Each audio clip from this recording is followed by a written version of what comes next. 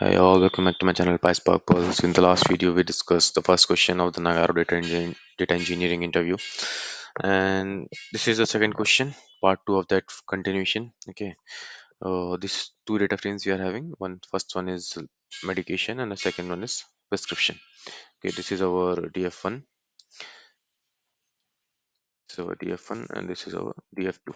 Okay, what is the problem statement now? Find the medication that were prescribed by at least three different doctors. Okay, these are the relevant columns. You can see sample data frame which I have just pasted it here. Medication ID, medication name 12345, then medication name, medication B, like that. Okay, then this is the prescription DF, and these are the prescription ID, doctor ID, medication ID. Okay, so my cluster is up and running, and I have created a data frame for you to not waste much time here. And we will just already you have seen the data frame. This is like the same thing which I have like I can show you also. This will be the same thing.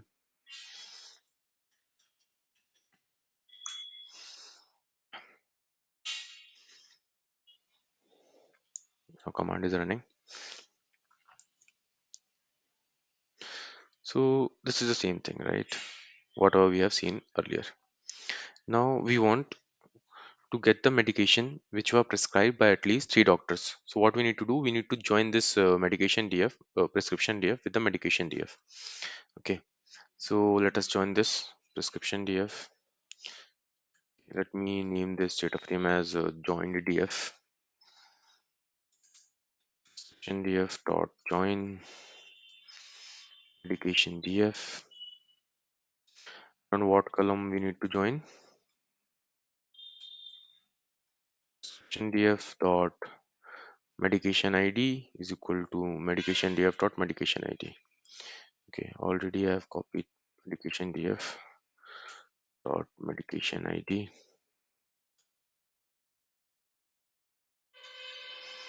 is equal to prescription DF dot medication ID.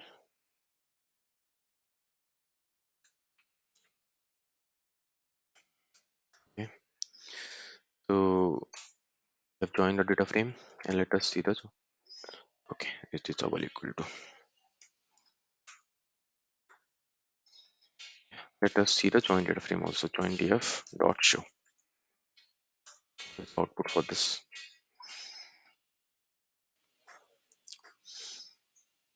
Okay, so we have joined data frame, nothing much fancy here. All the results we are getting. Now what we want to group by on the basis of medication name, right? And we want to aggregate a distinct count of the doctor. Okay, on the basis of medication name, like how many doctors have prescribed that. So medication count, medication distinct count.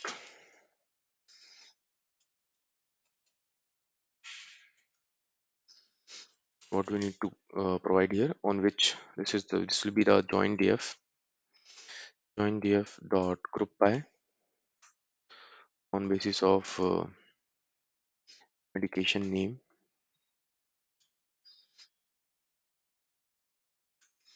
Then we will be doing the aggregation on count distinct on doctor ID.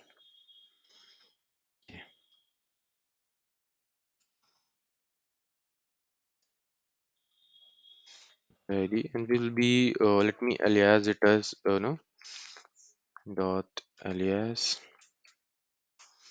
as doctor count.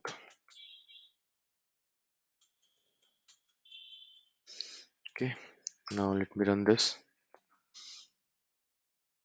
Now let us visualize each data frame also.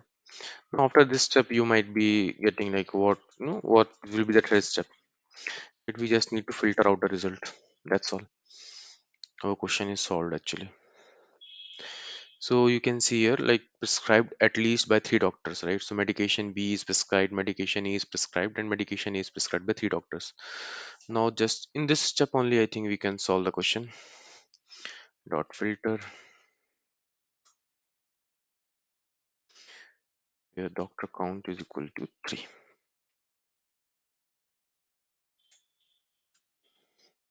equal 3.